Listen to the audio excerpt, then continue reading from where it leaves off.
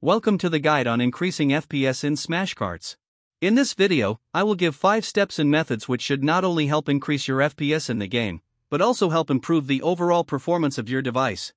So let's get started. The first method would be lowering your graphics settings. For an assured graphics setting, turn off auto detect quality. Next is to set the quality to low for the best FPS. Medium and high have almost the same visual quality and are also FPS killers. Here is a performance comparison between the 3 qualities. Next is to set your FPS limit to 30 if your device cannot run the game beyond 30 frames per second. This is because that setting it to 60 frames per second will make the process more demanding as it chases that frame rate. This would usually hit your GPU as Smash Karts is a 3D game. The next method would be using a lightweight browser and optimizing it for performance. Good browsers include Opera GX, which features a dedicated performance optimization. Brave browser, which features a built-in VPN and is also lightweight. And next is Microsoft Edge, which has flexible settings and an efficiency mode. Now, I will show you a trick that will help reduce stutters and freezes on any browser. First, make a taskbar shortcut for your browser. Right-click on the logo, then right-click once again, next click Properties. Now, copy and paste the text from the description to the target section of the properties. Be sure to leave one space before pasting it. Then click Apply and close the Properties tab. The next method would be optimizing your system. This can be done by several ways and I will show you each of them. The first way is by disabling animations. To do this, search for Control Panel via the search bar.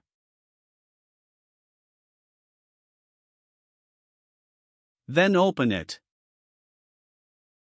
Next, click on System and Security. And click on System. Click on Advanced System Settings on the right side of your screen. A pop-up will show, then click on Settings on the Performance tab.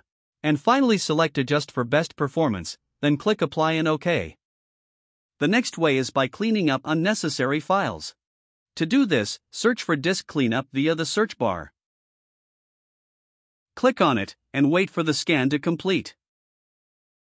Now, the disk cleanup will appear. Select on the items you want to clean and make sure to double-check to prevent deleting important files. Then click OK and it will start cleaning up. Click Yes if being asked for a confirmation. The next way would be to disable startup programs. These programs slow down your computer as you boot it up. To do this, first click Ctrl plus Shift plus Escape on your keyboard. This will open up the Task Manager. Then click on Startup on the upper side of the Task Manager. From here you can see the status on whether they are enabled or disabled. In order to enable or disable them, right-click on the app then select either Enable or Disable. Keeping them enabled means they will automatically start when your device is turned on, which can heavily impact the processing. Meanwhile, keeping them disabled will disable the automatic function. The final way I could give is by defragmentation. This helps your drive to be organized and arranged back to normal. This is incredibly helpful yet lengthy for those with HDD as a storage. In order to do this, first search defragmentation on your search bar, then click on it.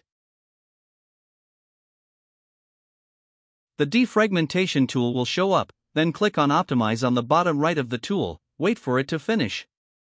And done! You can also set it automatically so you wouldn't have to manually do it every time.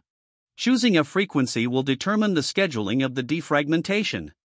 The next method is by using a boosting software. I personally use Razer Cortex as it features a built-in cleaner, RAM booster, performance optimization, and a lot more.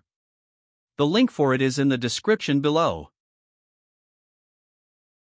The final method in this video is by lowering the resolution of Smash Karts. To do this, drag the upper section of the browser.